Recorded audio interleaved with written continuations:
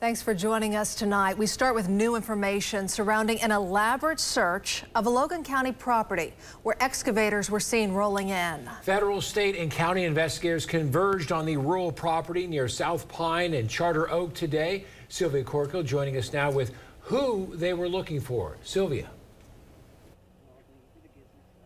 Carl, Amanda, we have reached out to several law enforcement agencies today, all of them remaining tight-lipped as of tonight. Now, we're told the search warrant is under seal. However, investigators tell us, or sources rather, tell us that they are searching for a missing man.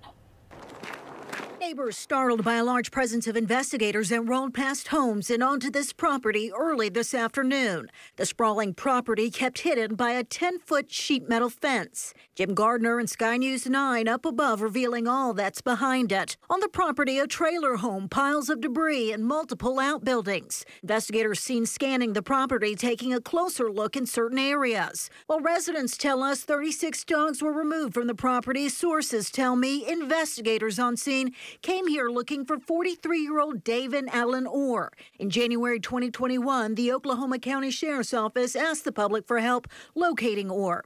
According to a press release, Orr was last seen January 16th in the Hara-Neuala area. His disappearance still under investigation. And while sources could not confirm if investigators were searching for Orr's body, residents tell me excavators were brought in and that a medical examiner was on scene. Records show Orr has an extensive criminal past. He was released in 2012 for assault and battery with a deadly weapon.